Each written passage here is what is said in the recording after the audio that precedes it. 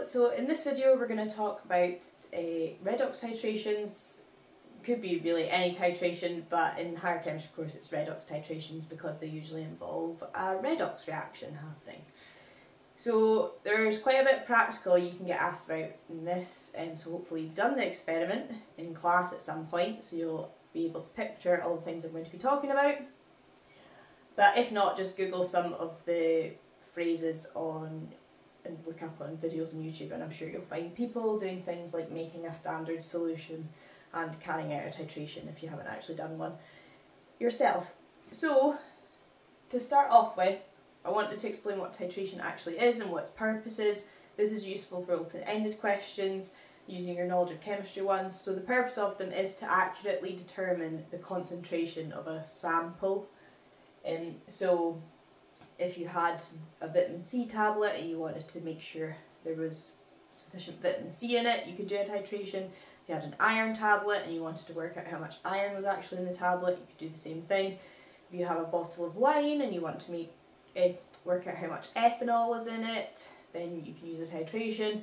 So you get the idea. It's for determining the concentration of things. How much of something is in something is the key. They're very accurate if done accurately. So one of the first things you need to do is prepare what's known as a standard solution. So you will need to know the definition of a standard solution, and that is a solution of accurately known concentration. The definitions are always good to put on flashcards, where you put the word on one side and the definition of the term on the other. You can play little games and get family involved. They can quiz you. So that's a definition you definitely need to know, so give that a highlight in your notes.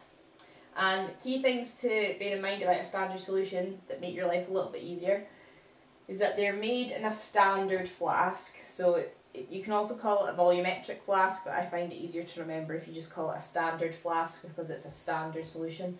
So you make a standard solution in a standard flask, and when you are making them you should use distilled or deionized water, because tap water contains metal ions that could alter the concentration of your solution, which is not ideal when you've got a standard solution that's meant to have an accurate concentration.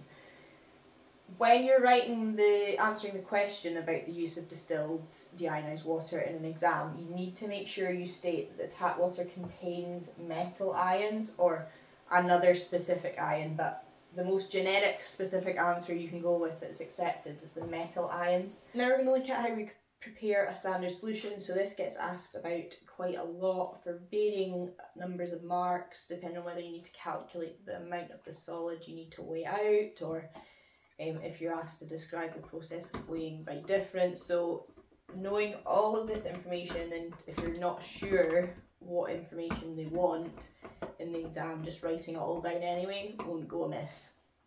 So a standard solution, which is a solution of accurately known concentration, if you're most of the time making it from a solid, you would weigh out the solid by placing the weighing boat on a balance and pressing the tare button and then adding in the mass required. So you would have calculated, based on the concentration of the solution you're trying to make, how much of the solid you would need to add first of all.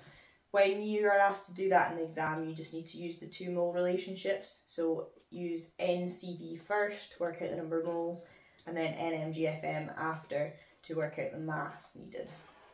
And then that would be the mass that was weighed out. And then you would always record the mass that you actually weigh out at the end as well. So once you've weighed out your solid by the process of using the tare button, you would dissolve, and the key word here is dissolve. If you dissolve the solid in a small volume of deionized water in a small beaker, so I've written DI for deionized, just shorthand. So you weigh out the solid, you dissolve the solid in a small volume of deionized water, then you would transfer that into the standard flask with repeat rinsings. So that means you rinse out the beaker, pour it in, rinse out the beaker, pour it in to the flask numerous times. This repeat rinsing process is also known as transferring quantitatively, and sometimes they will ask you in the exam what is meant by transferring quantitatively.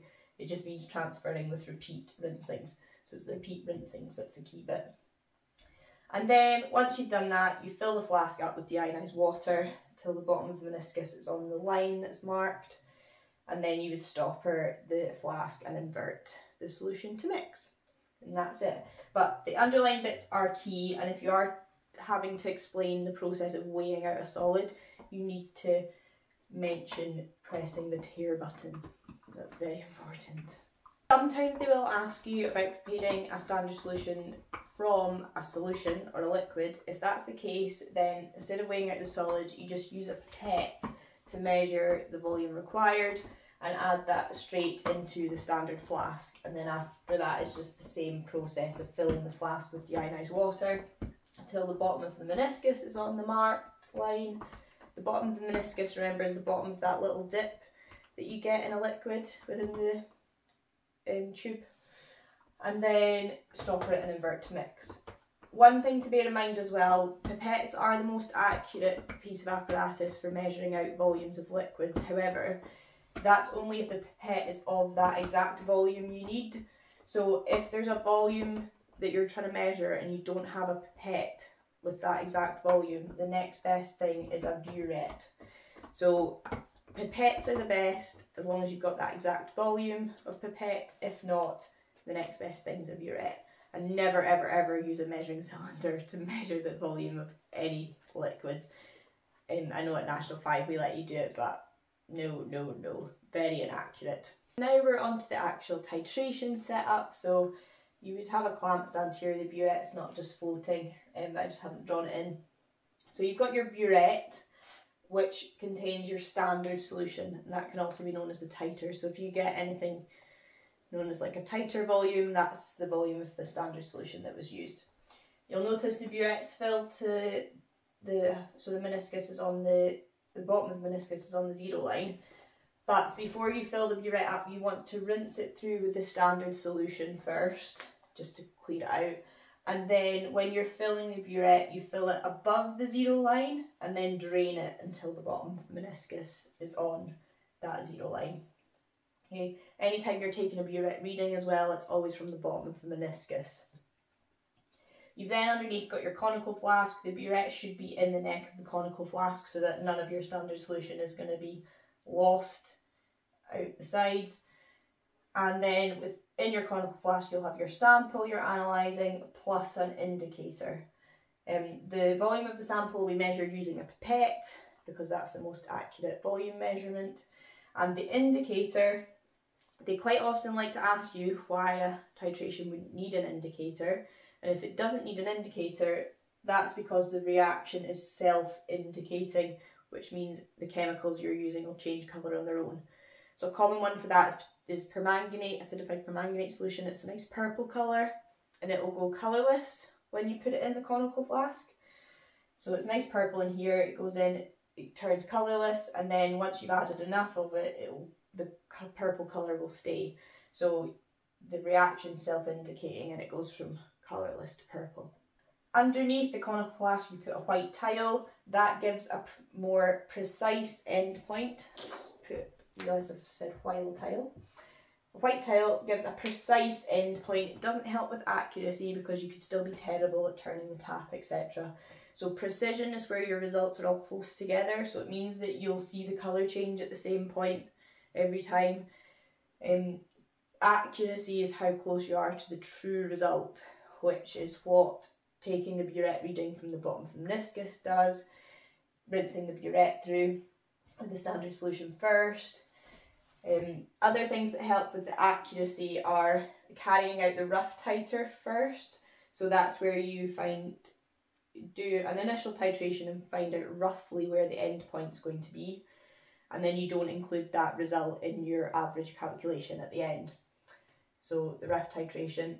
Then also adding drop wise close to the end point. So once you've done your rough, you know roughly where the end point's going to be. So when you get within a couple of centimetres cubed of that, on your second run through you would add drop by drop very slowly using the tap.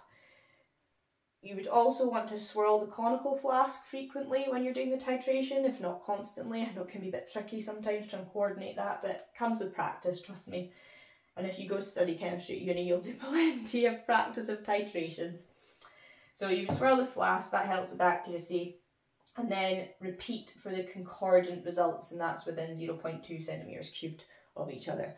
And then following the experiment, you would only calculate your average from any results that are concordant, so only the ones that are within 0.2 centimetres cubed of each other. So if you manage to do a rough and then get 2 concordant titrations after that, the minimum you'll ever do is 3, but if your second and third titrations aren't concordant, then you'll need to do a 4th one, and then keep going until you get 2 results that are concordant. And that is essentially the practical aspects of titrations. One last thing that I'm going to add in here. This is the ion electron half equation for the reaction with permanganate. So when you're using permanganate solution in your burette as a standard solution, this is the reaction that's happening to it. So this permanganate ion has the purple colour, the manganese is colourless, and that's why you get the colour change. But sometimes you will get asked why the potassium permanganate needs to be acidified, or the titration needs to be done in acidic conditions. It's because the reaction requires hydrogen ions. So if you remember from National 5, acids have high concentrations of hydrogen ions, lower concentrations of hydroxide ions. So if you've got a reaction that needs hydrogen ions, it needs to be done in an acidic environment. Otherwise, there'll be not enough hydrogen ions for the reaction to proceed. So that's all the practical need to knows for titrations. Hope that was helpful. Please like and subscribe.